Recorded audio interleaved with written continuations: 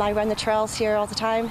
It's my sanity. Cynthia Wilson runs the trails at Brushy Creek Lake in Cedar Park all the time. It's nice just to get out here and just take a deep breath and clear your emotions, but especially on the Easter weekend. For active park goers like Wilson, visiting the park this Easter weekend won't be an option.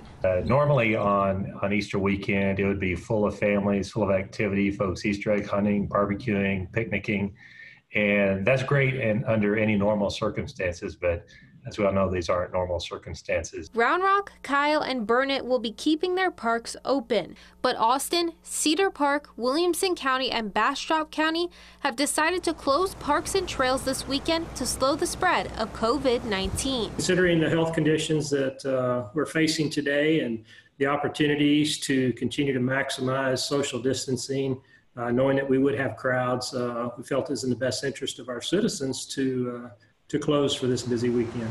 Beginning Thursday night all the way until Monday morning, parks will have signs prohibiting anyone from using the area. We all have to do our part to get through this, because the more serious we take this and the more strictly we adhere to the CDC guidance, hopefully the sooner we'll get out of this and back to our normal way of life. Amanda Ruiz, Fox 7 Austin News.